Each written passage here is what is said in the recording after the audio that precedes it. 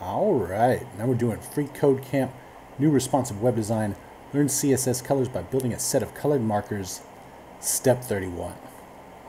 So now that we're familiar with secondary colors, we're going to learn how to create tertiary colors. Tertiary colors are created by combining a primary with a nearby secondary color. Gotcha.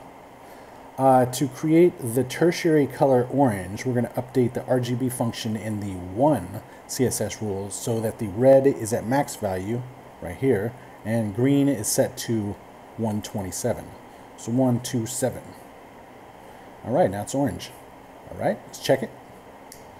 And it looks good. Submit it. All right, now we're on to step 32, and we'll see you next time.